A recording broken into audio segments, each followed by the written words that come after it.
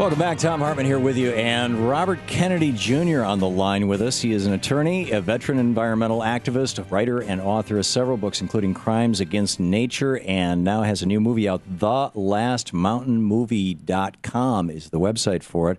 And welcome back to the program. Thanks, Tom. It's great to have you with us. Tell us, the movie doesn't open here in D.C. for another week, so I'm going to have to wait to see it. But I have seen the website and the rushes, and this looks like a really substantial movie. What brought you to make this movie? Well, I've been involved in mountaintop removal mining, fighting mountaintop removal mining for almost since the beginning of my career as an environmental attorney for 27 years.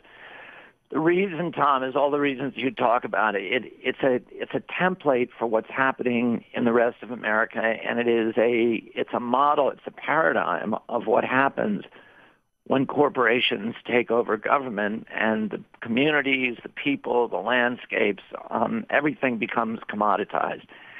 In West Virginia, over the past 10 years, a handful of companies, about 4, but mainly Massey Energy, have blown up, detonated every week, 2,500 tons of dynamite a day, of ammonium nitrate explosives a day. It's the equivalent of a Hiroshima bomb once a week.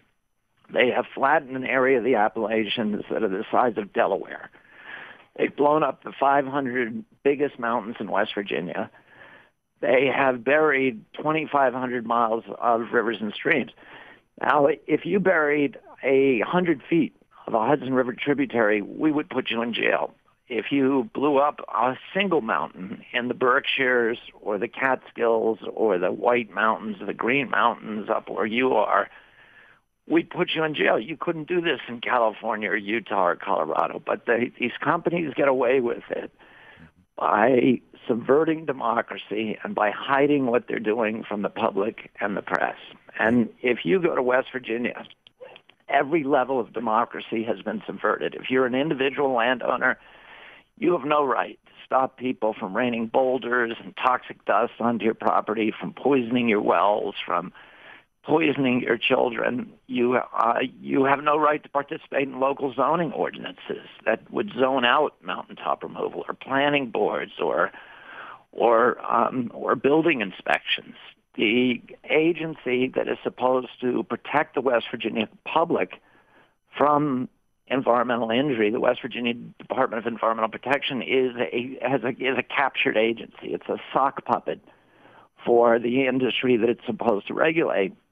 And virtually the entire judiciary of West Virginia and every relevant politician, this is what this movie shows, that every relevant politician in the state, Republican and Democrat, has been corrupted by this industry. 2/3 of the people in West Virginia, by every poll, want to see mountaintop removal mining ended immediately, yet not a single politician in the state will say that publicly. Amazing. Now, was it a clip from your movie that I saw, or was it just something in passing where Jay Rockefeller, one of the senators from West Virginia, was asked about mountaintop removal, and he said basically, please, let's just not talk about that topic. Let's not go there. Well, he's one of the Democrats who fought along at it. And he's a good guy on most issues. First election, 20 years ago, he ran against mountaintop removal, and he was beaten by the coal industry. And then the next election, he said he was a friend of coal, and that's where he's been ever since. And it's an embarrassment for him, because he's a man otherwise who prides himself on integrity. Right. But he's got to take a dive on this. Let me tell you something, Tom, that is of interest to your viewers or to your listening audience. Both, actually. There's a march right in now. West Virginia. Yes. What? Both right now. We're on both radio and television right now, live. There's a march in West Virginia that I'm participating in, and it's on March 6th. There's a civil disobedience going on in West Virginia now that's bigger than the Selma March. There's already 2,500 people who've been arrested, and nobody's heard of it because the press down there has been so subverted that nothing gets out of West Virginia. It's really extraordinary. But there's a march on Blair Mountain, and that begins June 6th, and then the action itself is on June 10th and 11th. My movie will be screened in Charleston June 10th, and everybody's going to camp out at the bottom of mountain, including about 15 Kennedy kids, and it's sponsored by the United Mine Workers and by Sierra Club, by NRDC. But this history will interest you. In 1921, as now, West Virginia was essentially a company town. Right. The shops, the homes were owned by, and the mines, of course, were owned by the mining industry, and the local sheriffs played an important enforcement role for that industry. If a miner got injured, their family had to be evicted from the home so a new one could be brought in.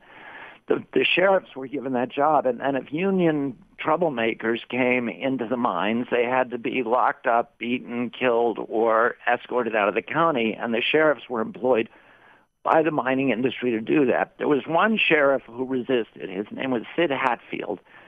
He was a member of the famous Hatfield-McCoy family, and he refused to be purchased by the mining industry. And, in fact, he would put mine operators in jail for mistreating their workers. Whoa. He was invited to a parlay by the industry and by two captive sheriffs in the adjacent county. He knew he was going to be murdered. He was begged by the mine workers not to go, but he went anyway. He had a hard-headedness that is very characteristic of West Virginians.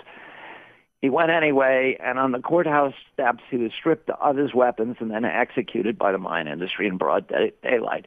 Wow. This triggered one of the biggest labor riots in American history. 10,000 miners marched on Blair Mountain to confront the industry. They were met there with pillboxes that were staffed by Pinkertons with Gatling guns who gunned them down with machine guns. And Warren Harding, who was then president of the United States, was also in the pocket of the mining industry. He ordered the United States Air Force to drop bombs on them and, in fact, to drop poison gas on them. Wow. They did. That's a violation of posse comitatus. This was the only time in American history that the United States Air Force has deliberately bombed American citizens. And although the union finally backed down, although the miners finally backed down, it was the beginning of the organization of the United Mine Workers, and it was the milestone, the kind of the Bethlehem of the union movement in this country. Right. And Massey Coal. So this is like, Blair Mountain is the Gettysburg of the American middle class, of democracy, of all the things we value, and all the things that you see under attack today in Michigan and Iowa, in all of the states that you've been talking about over the past several months. Massey Coal, a few months ago, announced, partially out of spite for the unions and partially just for the profits, that it was going to blow up Blair Mountain. It's one of the last standing mountains in West Virginia, and this is, as I said, it's an icon.